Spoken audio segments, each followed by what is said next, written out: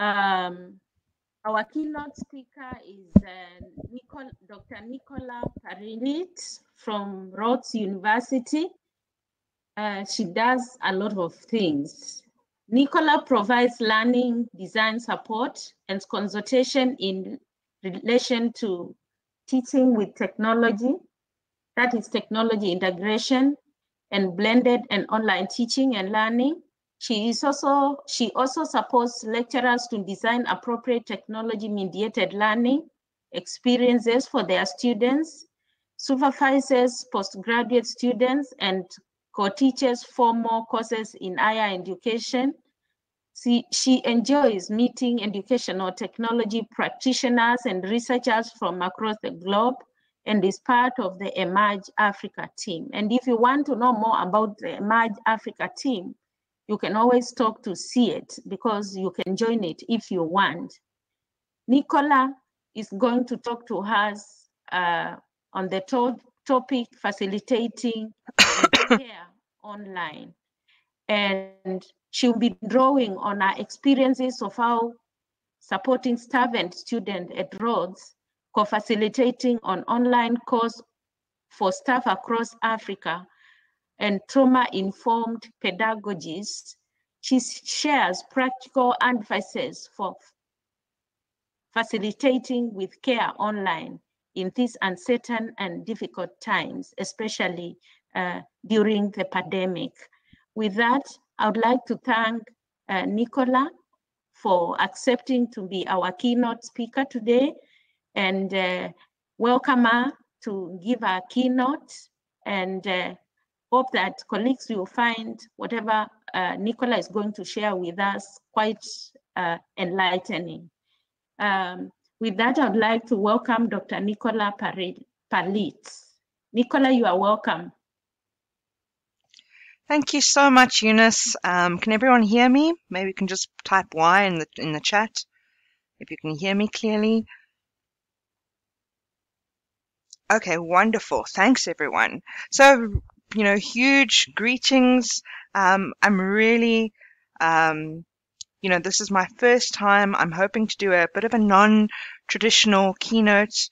And I'm glad my keynote is actually my first one for all of you, because I visited CPUT a few times, co-presented or attended workshops, and have wonderful colleagues here. I'll be honest that I found myself Googling what makes a good keynote. And I hope to start off with just unifying us and setting the tone for what's to come. So from the session titles on the program for today, I know that you have many champions at CPUT who probably already facilitate with care online, who can inspire colleagues beyond today. I don't think it's my role. I hope to offer some inspiration, but I know that you have many inspirational colleagues at your institution. So the aim, I think, inspiring is really a shared endeavor. And I think from the program, it's going to be a day of inspiration ahead. The other thing keynotes are supposed to do are to unify.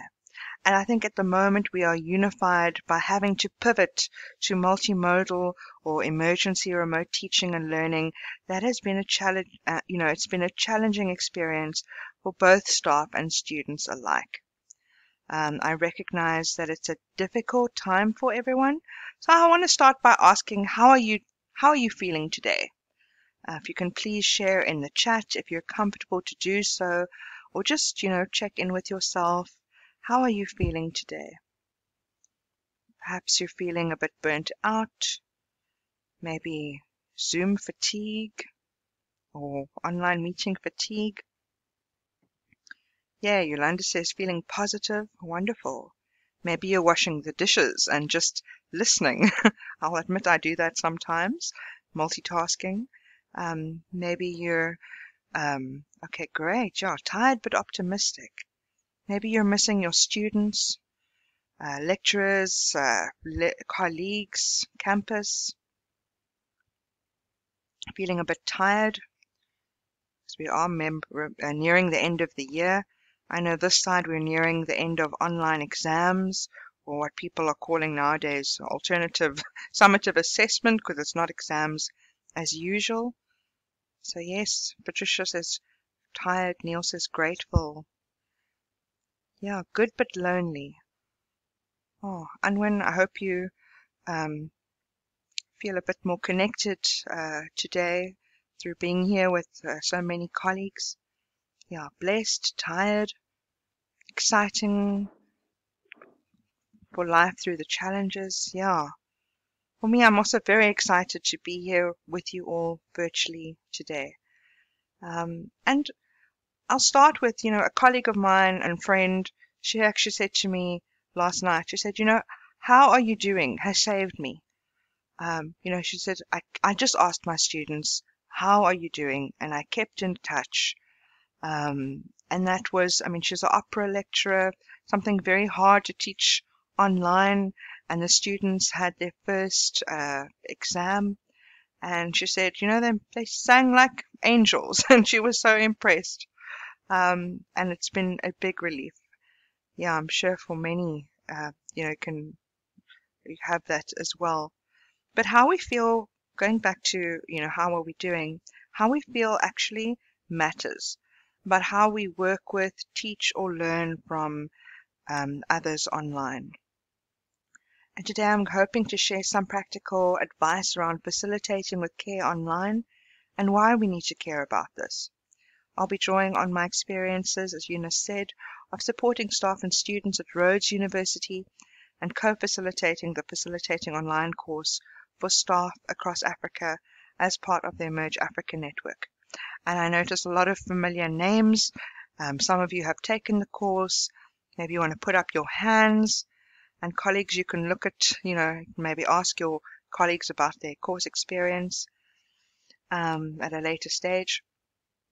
So I'm going to be sharing some ideas and principles from online facilitation and trauma-informed pedagogies. And my hope is that we can be better humans for each other online in these uncertain and difficult times as well as beyond.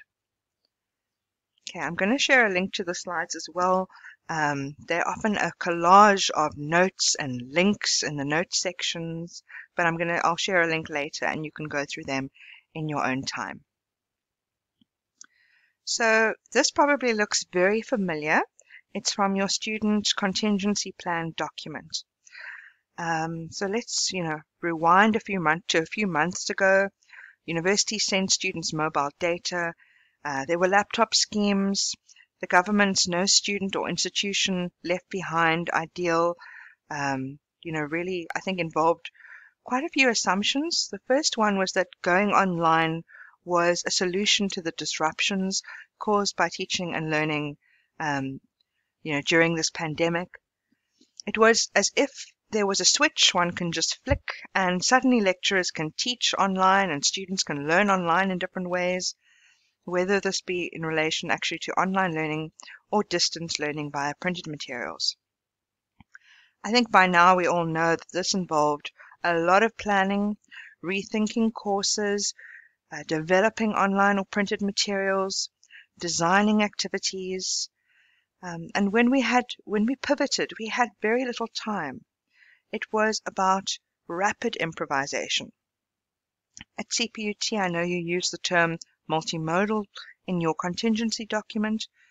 I think no matter what one calls it, emergency remote teaching, ERT, or multi-modal, it was assumed people could switch modes at the top of a hat. And this was not ideal for many of us, but we did it, whether you're a student, a lecturer, a staff members supporting others, and so forth. We are unified by a moment where life as we know it has been turned upside down, and we each have our own individual stories of how we've been adapting to digital practices, resilience, loss, grief, anger, corona fatigue. Many of you may have been ill or lost family members or friends. It's no understatement that this year has been hard on everyone, and for some, it's actually been a lot harder than others.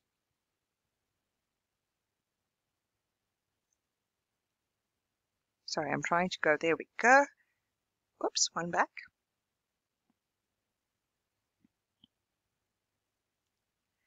So what have we learned so far this year?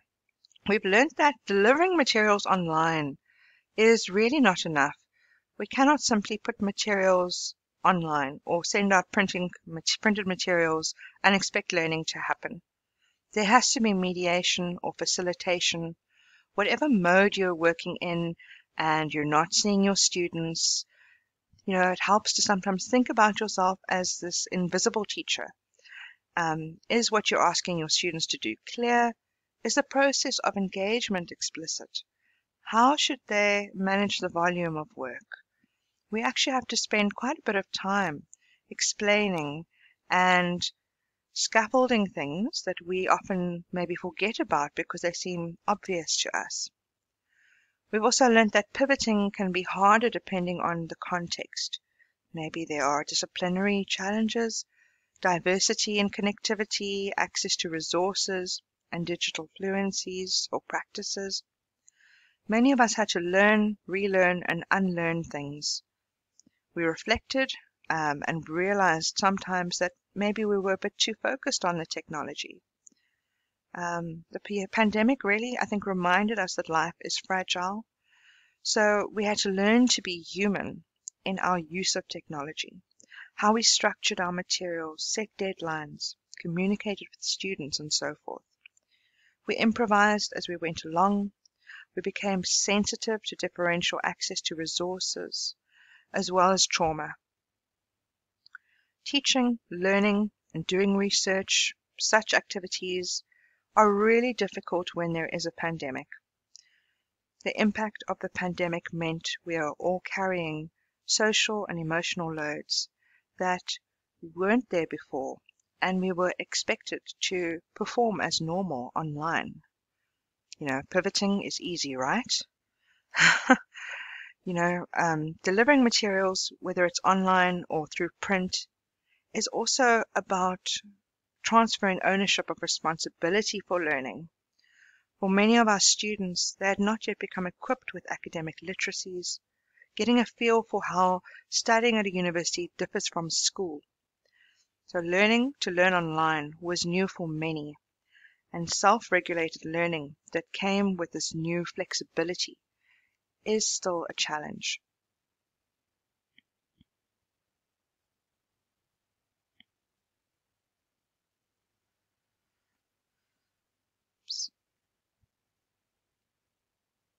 We are learning that online learning is also far from equal. But drawing on the work of Martin Oliver and Leslie Gourlay, who argue that digital literacies are socio-material assemblages, I think this is an opportunity to better understand the socially situatedness, to fully grasp how emergency remote teaching and learning is experienced. It's not just about material access in the form of device ownership and connectivity. It's also about other, social inequalities. A space and a time to study are scarce resources when you're sharing a small home with many family members. And this is the lived reality of some of our students. A few universities carried out student experience surveys, and there have been national and international surveys that a lot of South African universities have contributed to. And the findings so far are very diverse, but what is emerging is that the emotional challenges seem to be exceeding the technology-related ones.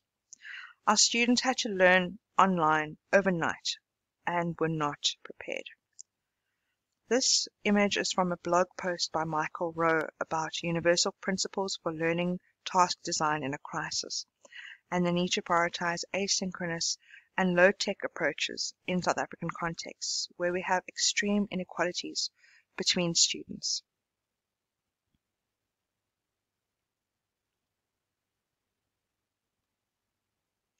This year has also been interesting in that we learned about who our students are at home, and that this is quite different to who they are on campus. At home, students face a whole lot of challenges. More privileged people can hardly begin to understand. For some, the physical campus offers things they can't get at home. 3 meals a day, a bed to sleep in, a quiet and safe place to study, better access to healthcare, This article was shared in our newsletter by the Equity and Institutional Culture Directorate at Rhodes, and it mentions the difficulty some students encounter juggling roles at home that actually they find need to come first before being a student. The article mentions self-expression, that some students cannot exercise this different forms of self-expression freely at home in the way that they might at university. And also HIV positive students are able to better access ARTs when they are at the physical university through the campus healthcare clinics. As a middle-class white woman, I cannot begin to say I understand, but I'd like for us to recognize that there are individual stories of resilience all around us. And I also recognize that it can take an emotional toll on some of us just being confronted with such realities. Going online is not a solution for all. Government's mottos of saving lives, save the academic year, and no student or institution left behind, was a wonderful, ideal. It's very aspirational. It's an ideal we can strive for. But by now, I think many of us know that it's very hard to do in practice, where existing inequalities and challenges have become more visible than ever before. Okay, next slide. Okay, I think you're sharing it.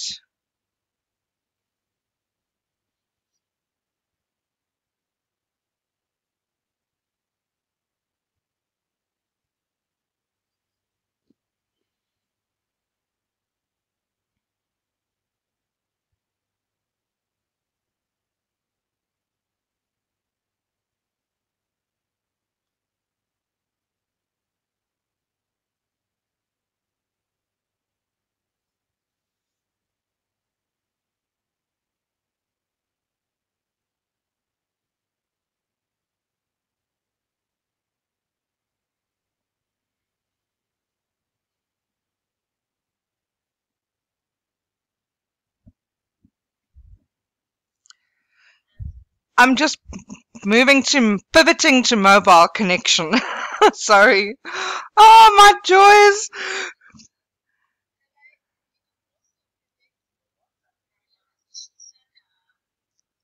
Okay. All right. It says connected. So I'm good. I'm coming in. Sorry, Daniela.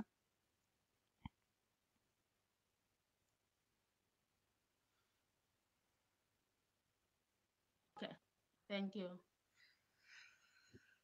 Colleagues, just bear with us so that we can rejoin. With technologies, anything can happen. And yeah, you saw with the beginning, I couldn't be there. Now the keynote is struggling, and let's hope that she's gonna rejoin. Yes, Thank you. Thank you so much. Apologies for that. It's so fascinating how you talk about connectivity and then things like this happen. But another thing we've learned is to be flexible and to, just take things as they come.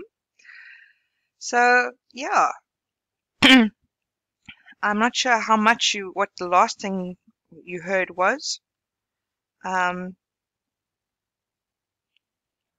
Nicola, you talked about learning online being emotionally challenging.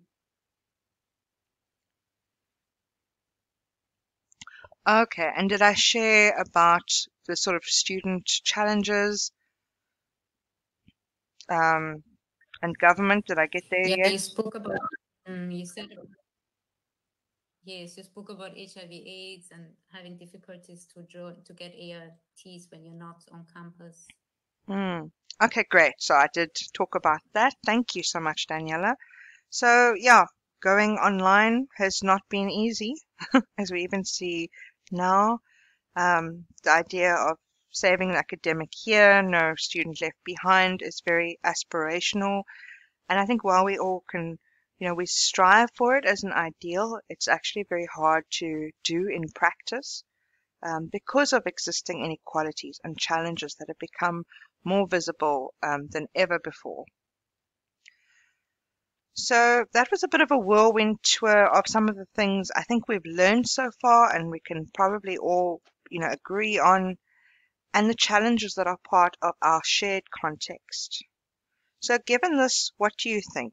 Can we practice care online? Please share your thoughts in the chat. I'm sure some of you, judging from the sessions, you're already doing this quite well.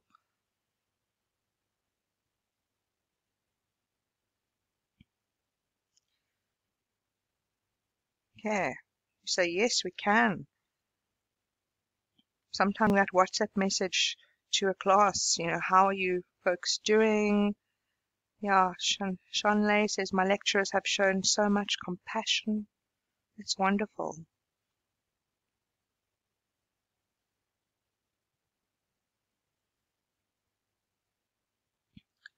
So I think the verdict is that just from folks who are responding, people say yes, it's not impossible. Oluwasian says yes, by providing psychosocial support on social media or instant messaging. Yes, and we'll talk a bit more about that.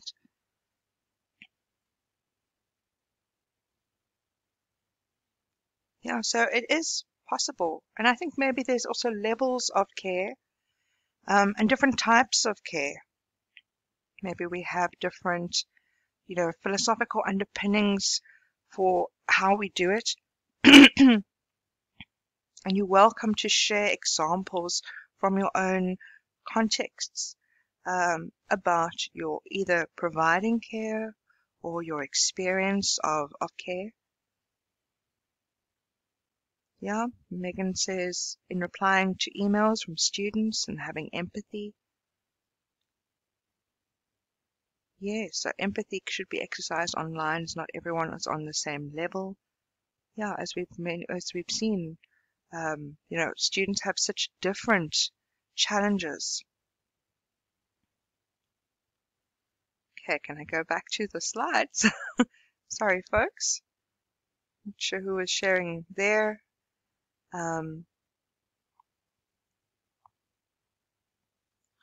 So now we're going to move from care to facilitation.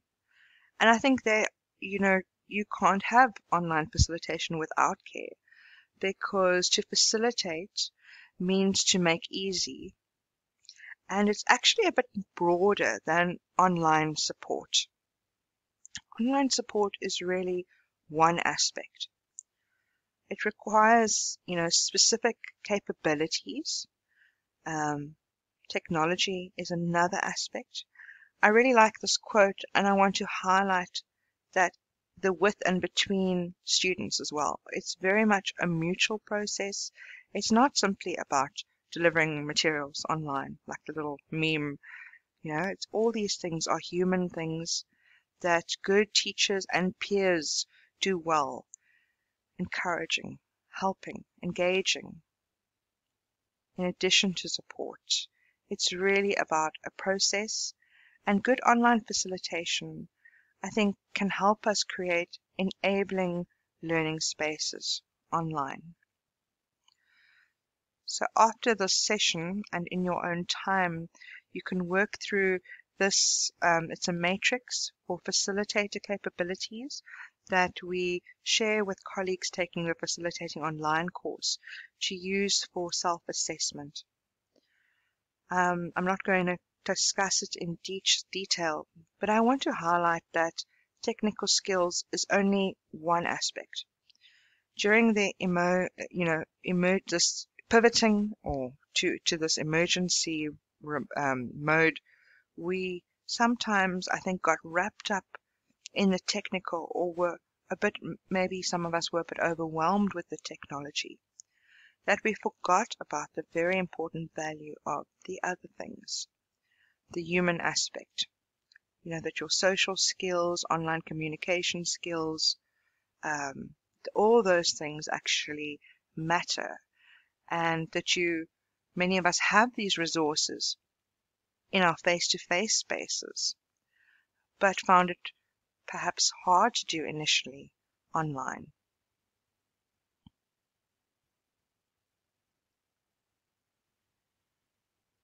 Okay, so once we recognize the importance of online facilitation as a process and a practice that we can develop, there are some theoretical tools we can draw on for this moment and beyond. And one of these, I think, is trauma-informed pedagogy. The work involved in learning tasks is known as cognitive loads.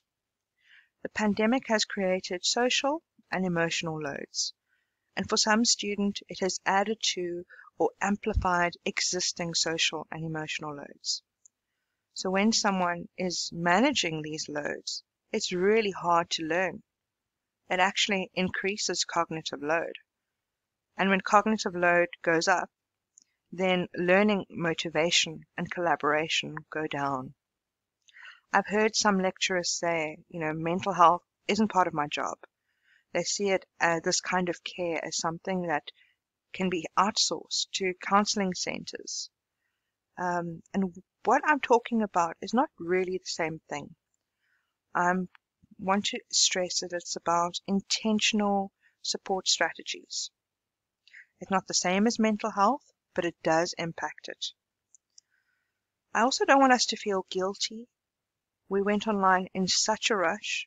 It was really difficult to get to where we are now. And maybe we contributed to students' cognitive loads. Maybe students contributed to lecturers, students, the other way as well. But I'm hoping we can share some strategies for how to reduce the load. And I see intentionally supportive online facilitation as a way we might reduce cognitive load and part of practicing trauma-informed pedagogy. So the first thing that we do with such approaches is that we recognize trauma, both in ourselves and for others, such as our students, our colleagues, our lecturers. Think about whether you answer yes to any of these questions, right? Think about your experience in the past few months. Do basic tasks take longer to complete than normal? Do you find it harder to keep track of things? Do you find it difficult to feel motivated to study, to teach, do research, or show up in general? Is it harder to prioritize tasks, engage with classmates or the subject, manage time, or simply, not quit? So if you answered yes to some of these, or maybe all of these, it's a sign that, cognitive load has been a very real part of our experience. So this topic of trauma-informed pedagogies is a lot more complex than I can discuss it here. But I thought I also, I just want to share there are some resources in the slides you can look at that go into more detail. Here are the main principles.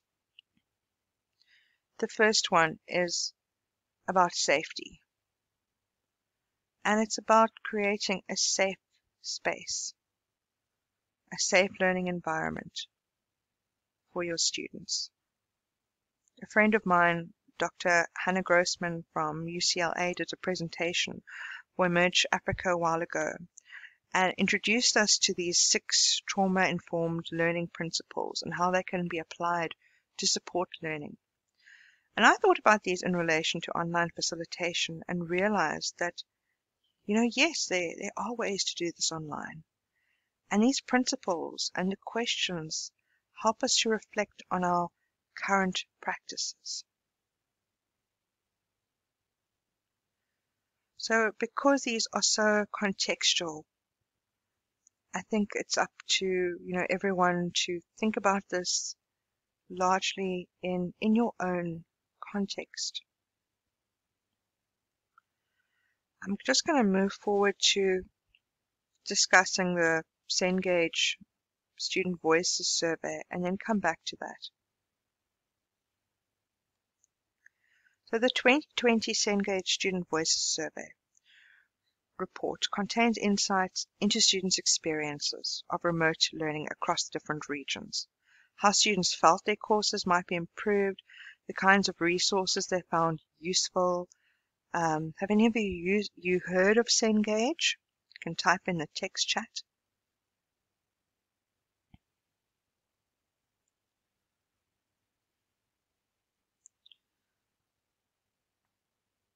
What they do.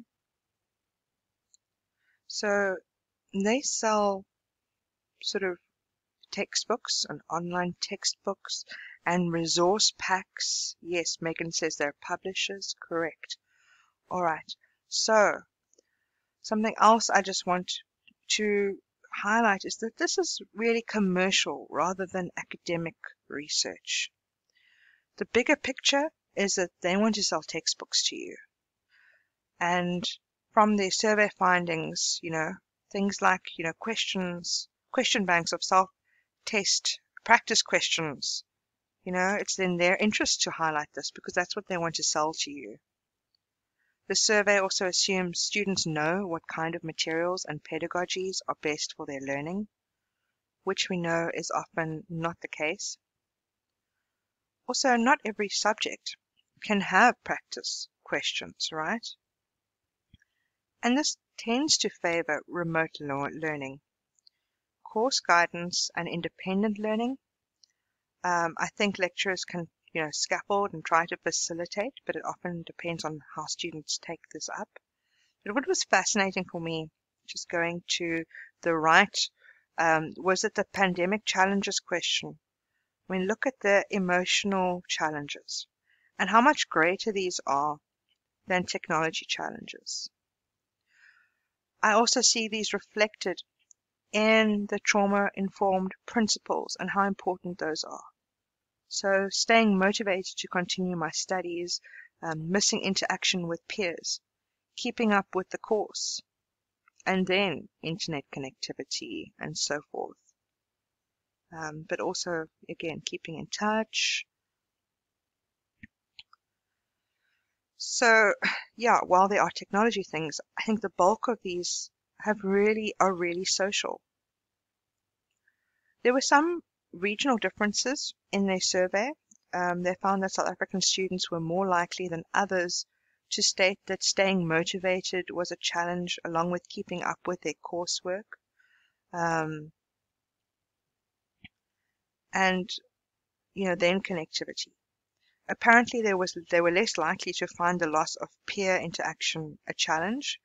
I think perhaps this is a reflection of those who were able to complete the survey, as we know that peer interaction and support is really crucial for learning, especially among your first generation students who are often too nervous to seek support from their lecturers.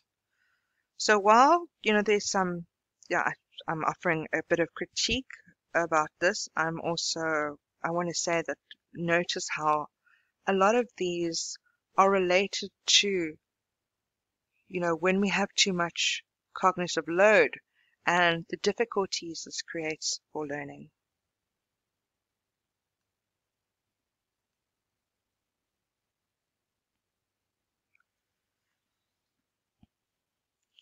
All right, I see time is moving. So rather than go back to the other one, I think you can look at it in your own time. So if we think about these three, equality, equity, justice, in relation to ERT or multimodal teaching and learning, the first box can be thought of as, okay, great, let's give everyone material access, data and laptops or printed materials, everyone can participate. But imagine a student in a remote area where there is only 2G connectivity. Even if they have the data and the devices, they still wouldn't be able to participate. Someone in this situation, might move back to res, and then Yeah, so someone in this position, the student in the remote area with the 2G, is unable to see over the fence. Then in the middle, equity, that's when we add additional support for this person. Let's say they move back to res, they're able to participate.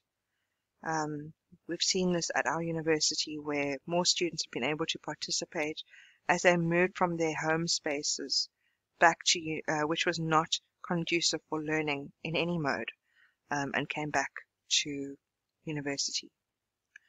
The third image is about taking the fence down altogether.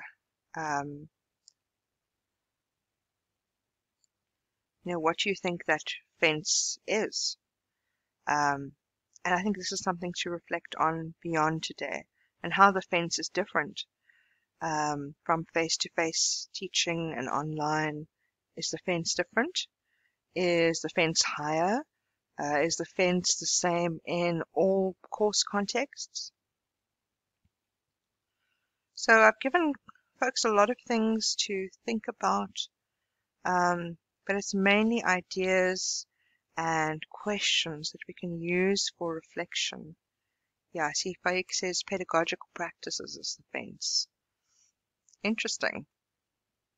Yeah, and I think these are things that we can contemplate and reflect on, and then think about it in relation to how we are facilitating those practices.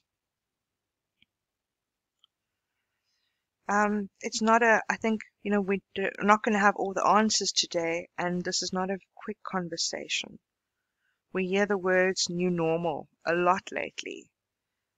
Can we co-create conditions for a better normal through developing consciousness of facilitating with care online?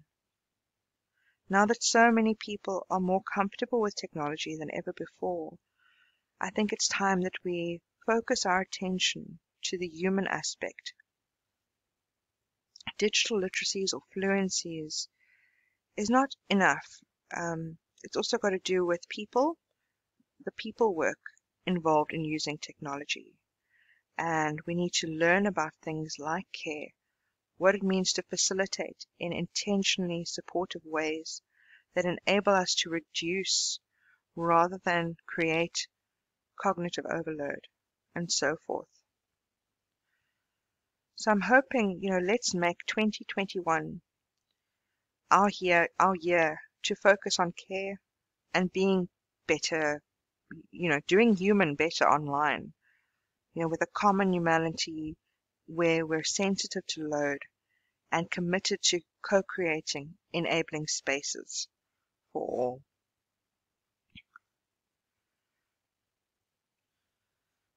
Okay, so lots of fascinating discussions coming up in the chat.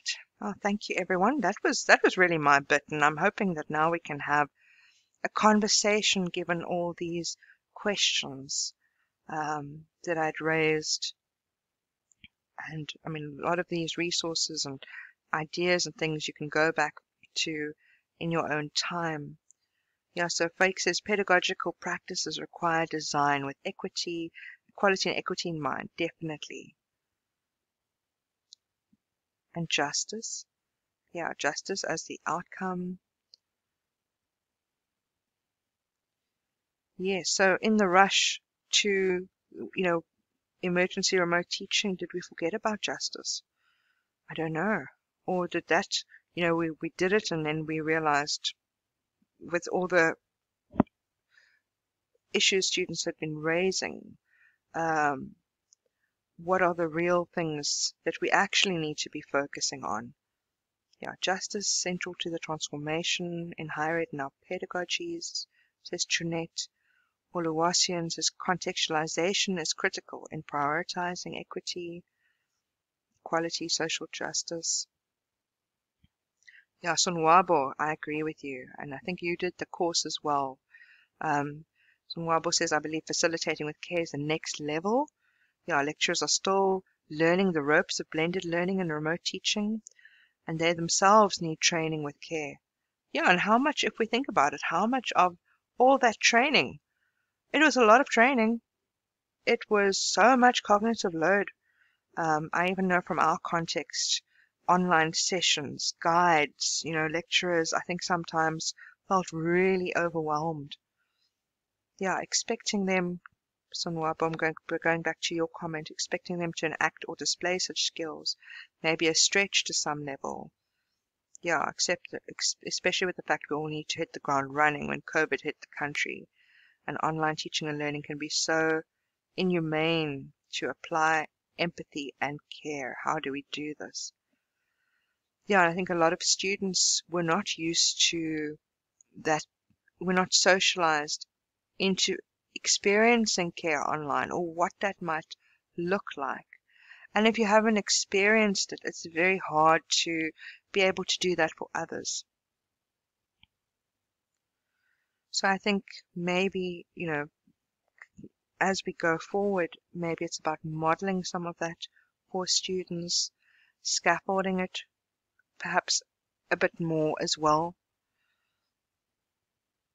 Yeah, Pozan says back to basics, a rest in action, humanity reboot. Yeah, and I think that's really, for me, I feel that's kind of what we need.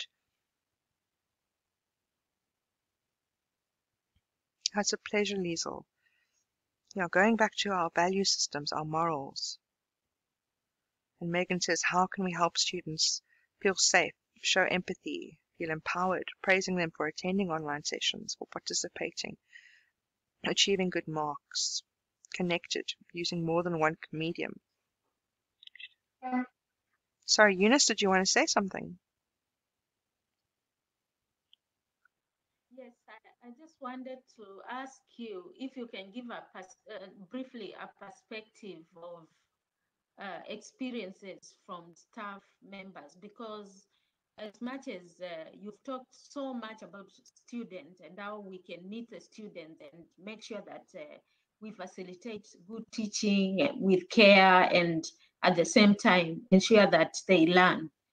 How about that shift and how it affected staff members, and what can we do going forward because we are still in the pandemic? Thank you, Nicola. Yeah, that's a really, I think there are no easy answers, but from what I've seen, it's about modeling a way of being and recognizing and engaging that I think people pick up on and then can use with their students, with their colleagues. I'm hearing more now than ever before, even the question of how are you doing? And I hope we can continue that. Checking in with the being before we get to business. Yeah, the work with staff. I mean, in my own, what we see is staff don't. There was so much, and there was so much cognitive load. You send out an email that you think you really put a lot of effort into, and you craft it well, and it's about online sessions and how to get support and those kinds of things, and people just aren't reading, or they can't. The social and emotional loads are so big that they can't read for it's for understanding, and really get to grips. And I think that's maybe we've got to sometimes move a bit slower, make our the kinds of support that we're offering or the resources short, explicit, clear. Same with what we do for students. I think someone mentioned, different mediums of dissemination, also different, not just a video, but also a PDF and that kind of thing. And we found that, you tell people, go and watch this short how-to video. Others want that walkthrough, that PDF walkthrough. And also the timing when you provide what. I think it's too much, sometimes giving people too much at one time contributes to overload. So it's about knowing when to give what. And that is really, I think, a facilitation skill that one develops. is knowing what is the right thing at the right time. And I've thought about this a lot in supporting colleagues, is, and I've even reflected on my own practice. Is this right for this moment? Is this the right thing for this group of people right now? Is it too much? So we started, I think, communicating actually and sending out information from going regularly once a week or twice a week to perhaps once every 2 weeks, and not adding to that load that lecturers were already experiencing with lots of emails from students. I hope that answers your question, Eunice, but I think colleagues also are probably going to share some. I'm sure there are a lot of ideas in the chat as well.